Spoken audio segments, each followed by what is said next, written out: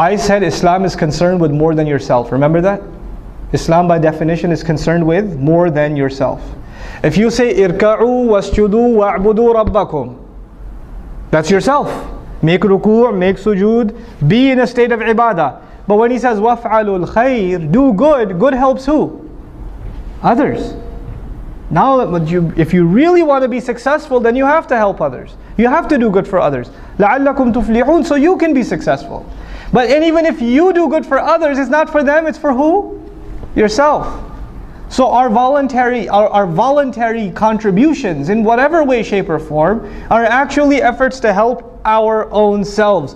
Don't ever should I dare look back at a masjid that I gave time to, a program, a convention I helped put together, a check I wrote to the school or whatever, and say I helped them. I only help myself. And the moment I say I help them, it doesn't count for me anymore. I cannot go to Allah and say, Ya Allah, where's the money I gave?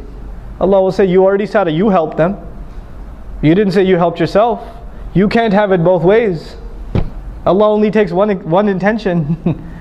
So if you're going to give, whether you give time, whether you give money, whether you give effort, whether you give suggestions, if you're going to give, you better only expect returns from Allah. You expect anything from anyone else, Allah doesn't like to share intentions.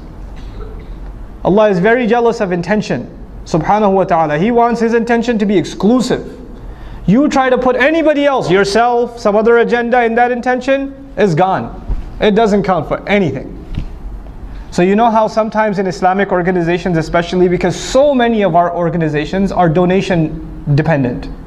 Masajid are donation dependent, schools are donation dependent, right? Da'wah organizations are donation dependent, publishers are donation dependent. People write a big check, somebody writes a $20,000, $30,000 check or something. And then all of a sudden shaitan comes to them first of all and says, Mabruk.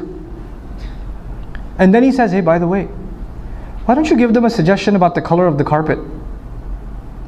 I mean, after all, you wrote a big check. You should at least have some weight in your opinion. And so you go and you give a suggestion. You didn't give a suggestion before you wrote the check, but all of a sudden, now your opinion just got $30,000 heavier. So you want to give an opinion. And you're expecting that your opinion will be taken a lot more seriously. Now why? Because you gave some money. Then your intention for giving the money was not Allah anymore. It was just to get your opinion to weigh a little more. That's all you will get out of that sadaqah. That's all you'll get. Is it worth it? Think about that. Just think about that. Before you ruin the sadaqat you give. In any cause. Wallahi, in any cause. Don't tie your contributions to expectations. If you want to have expectations, have them with Allah. Personally, when I ever write a sadaqah check, I just to remind myself, I just write a little word on top. Ma naqasa malum min sadaqatin. Mal never goes down by giving sadaqah. I remind myself who am I giving sadaqah to and which I'm actually depositing in my akhirah account. So I remind myself the withdrawal is going to happen after I go in the dirt. So I don't expect any withdrawals yet. You try to withdraw now, you won't get anything there.